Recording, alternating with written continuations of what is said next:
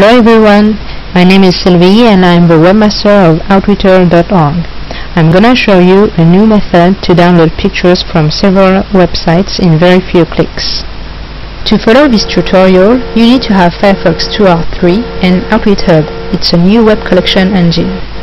If you don't have them, you can download them at outwit.com for OutWit Hub, at outwitter.org for Firefox 2 and at mozilla.com for Firefox 3.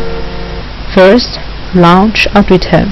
To do this, click on the crystal ball with a W inside, or if you can't see it, go to Tools, OutWit and select OutWit Hub. Now, choose the topic of the pictures you want to download on OutWit Hub. For example, imagine you want to download landscape pictures.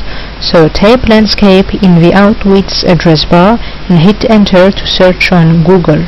You can see the results found by Google on the Page tab. Then click on Images on the web page to see all the thumbnails in Google Images. They are linked to their high-resolution pictures. The thumbnails are displayed in a series of web pages which are linked together by the next and back links. Here you can only see the next link because you are on the first page.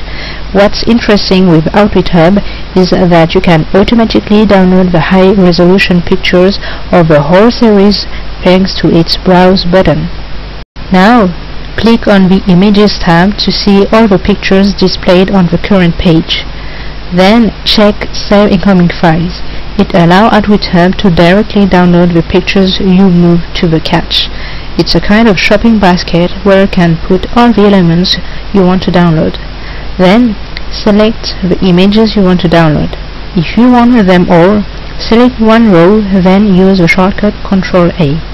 Otherwise, hold down Ctrl key and select the rows you want. Finally, click on the cache or drag and drop the elements you want to download to the cache. This window pops up. Choose the directory where you want to save the pictures and hit OK. Then the download is on, but it can take few minutes.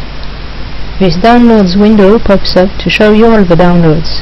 Afterwards, you can enjoy those pictures on your computer in high resolution. This method helps you to grab pictures or photos from a series of pages, such as the pages displayed by a search engine or by a web gallery. If you want to download only the pictures from a single web page, it's easier. You don't need to click on the Browse button. You can directly save the pictures you moved to the cache. Now you can try to download tons of your favorite stars' pictures or wallpapers and so on with these sites I tested for you. I hope you liked this tutorial. Thank you and good luck.